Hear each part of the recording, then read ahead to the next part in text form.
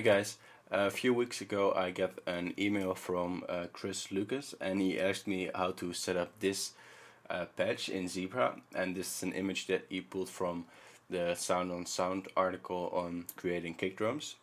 And if you don't know it, Sound on Sound has a great series of articles on synthesis in general.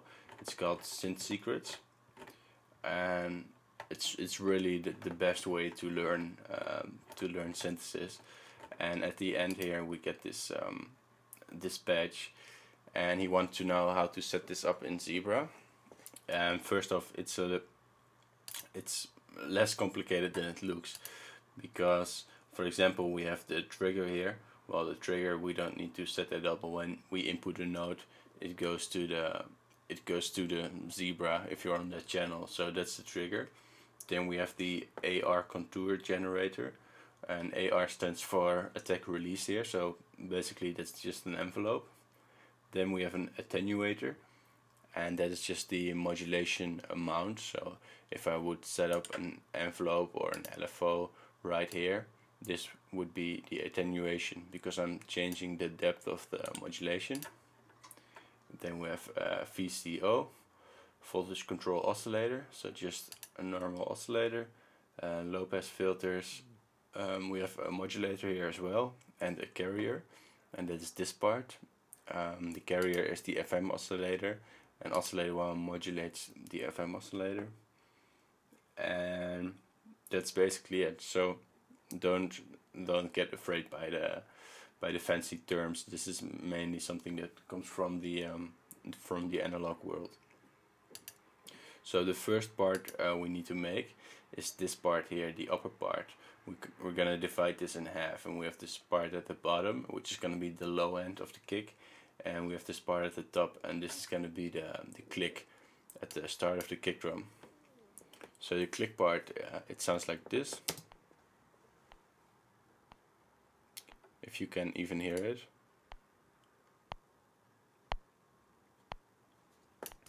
And what we did there is I used just an oscillator, and I set the tuning to the highest value, and I put the key scaling off, so it's not listening to pitch anymore, and reset should be on, so it restarts every note.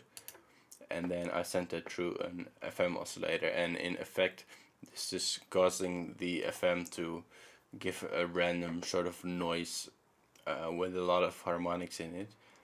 You could also use a noise module to do this, but this is a little bit more of an advanced way of doing it, and it gives you a little bit more harmonics and a little bit more control.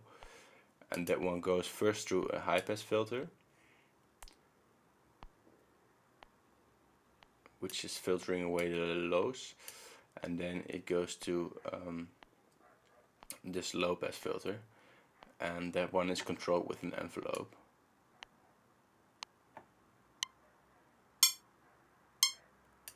So this is the original sound.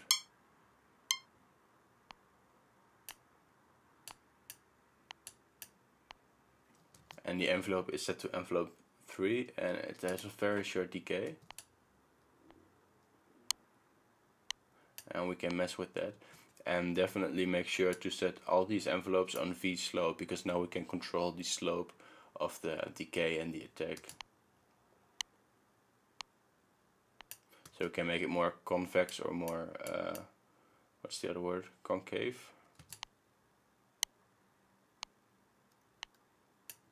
So that is very recommended when you're going to make kick drum sounds.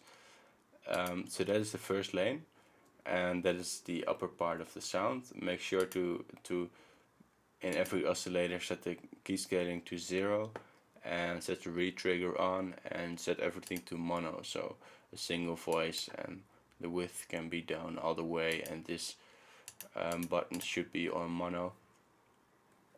So that's the first click, and then we have the bass of the kick drum, and it's advisable to use a triangle wave for that, and this is not really triangle right now, so I'm gonna say right click here and say, oh, that's the wrong oscillator. I'm gonna go to oscillator 2. Oh yeah, this is triangle. That's good, because we want the harmonics that are contained in a triangle wave. We could also use a saw wave and filter it down a little bit, but this is fine for now.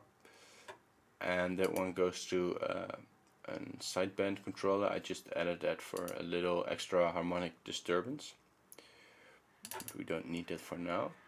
If we kind of follow the patch exactly, you don't have to do this one. And then we have another low pass filter, and that is this one right here. So this is the sound that it's giving us.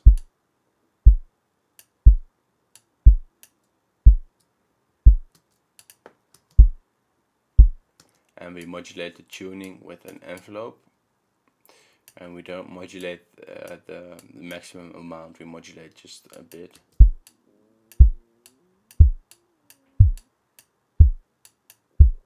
And this is something that we should mess with to get exactly the right sound.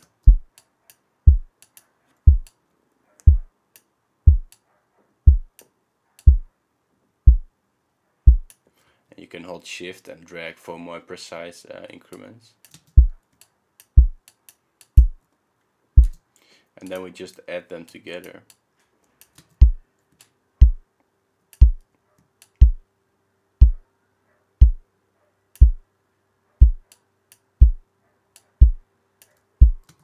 And it's not a very exciting kick drum, and I'm also not going for a dance kick, but I wanted more a realistic kick drum.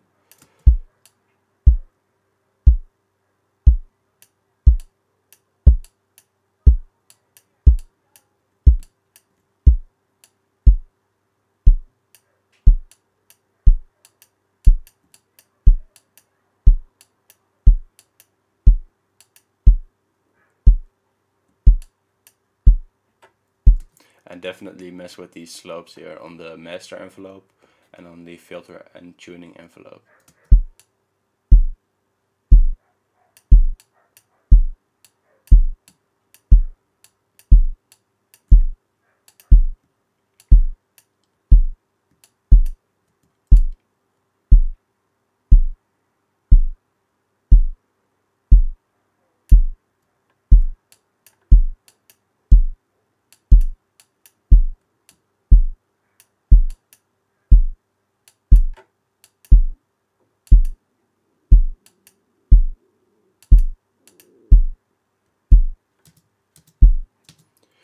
And then one other thing I did is, if we go to Logic, I used an equalizer, equalized it a little bit,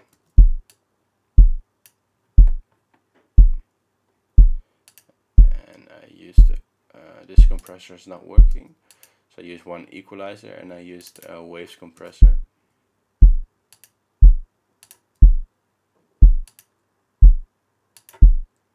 With a fairly slow attack, a ratio of 4:1, and a pretty fast release. And then a limiter. But that's it, and that's how you set up the basics of this sound. And I hope that helps. And for anyone interested, I'll put the link to the Sound on Sound article at the bottom. It's really an interesting article. Also, don't forget to subscribe to our YouTube channel and visit zerotutorials.com for a lot of presets and a lot more videos. Thanks for watching, and see you next week.